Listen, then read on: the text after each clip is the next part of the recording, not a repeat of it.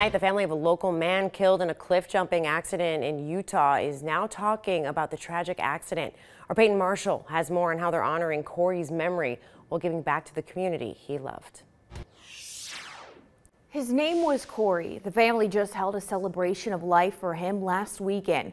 I sat down with Corey's brother and mom to learn how they're teaming up with Camp Joy to keep Corey's legacy alive.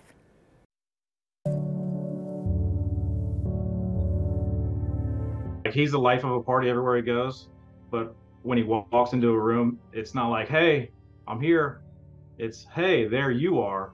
And he made every situation about the people he's around.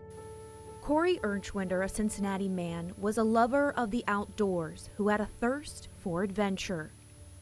He would camp, wakeboard, bike, and climb to stunning sights. His brother Steven describes him as a free spirit.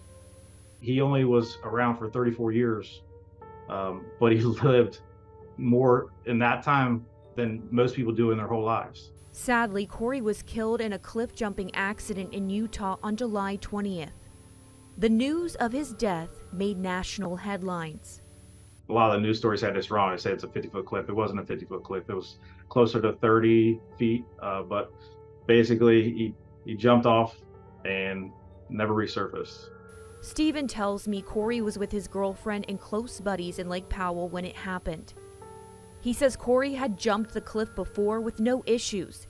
He says what happened to Corey was a, quote, freak accident. As the family continues to mourn Corey, they wanted to ensure his legacy adventured on. We found something called Leave No Child Inside, collaborative, Greater Cincinnati. And we were looking at it and looking into it and saw that it was located on Corey Boulevard in Cincinnati, and we're like, wow, this is a sign. Instead of flowers, the family is asking for donations to send children to Camp Joy, a way to include both of Corey's passions for children and the outdoors. Steven says Camp Joy serves thousands of kids every year, many who would not have a chance to go to camp without donors. It costs $1,000 to send one child to camp for 5 days. Steven tells me Corey's jersey number was always 22, so the family set a goal to raise $22,000 to send 22 kids to camp.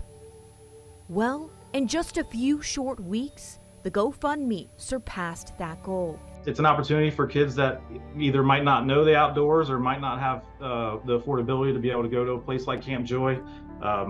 So we're really trying to get kids that don't know what the outdoors is like, or have never seen the wilderness, and get them out there camping and having fun in nature, and be able to grow that love and appreciation that Corey had for the outdoors. You can learn more about how you can join in on the family's mission to honor Corey on our website and free mobile news app.